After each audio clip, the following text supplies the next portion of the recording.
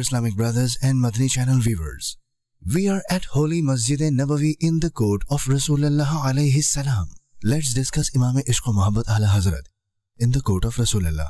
It is said about ala Hazrat Rahmatullah alayhi that at the age of 13 years, 10 months and 4 days, he completed all prevailing subjects from his noble father, Raisul Mutakallimin, Maulana Naqi Ali Khan, alayhi Rahmatul Mannan, and got the graduation degree.